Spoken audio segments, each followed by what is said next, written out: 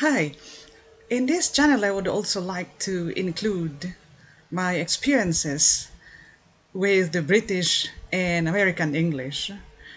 They say that the US and the UK are two countries divided by a common language, and that's English.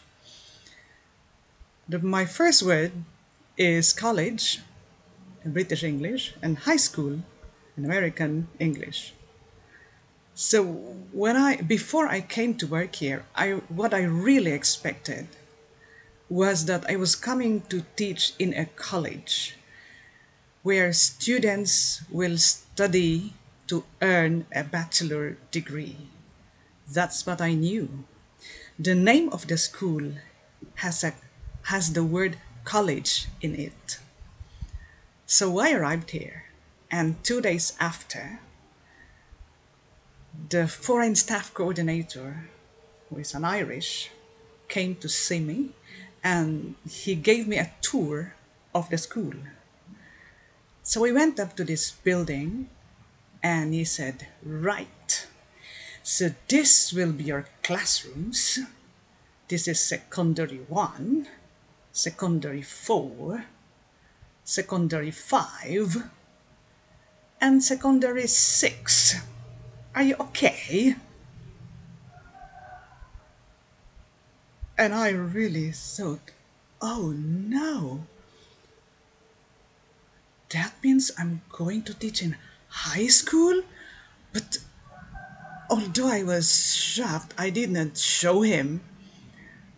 I just said, okay, okay, okay.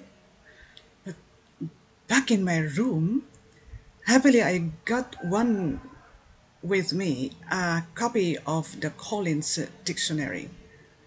So immediately I look it up, and that's the only time I realized that in British English, college is a pre-university institution.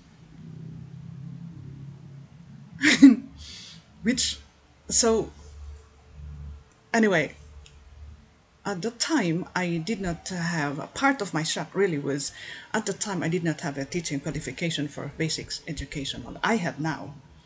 But yeah, that was my first experience with the British English.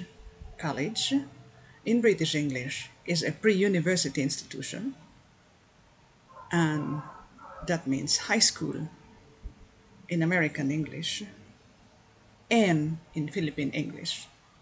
I'll be sharing my other experiences with these words because I got plenty of them.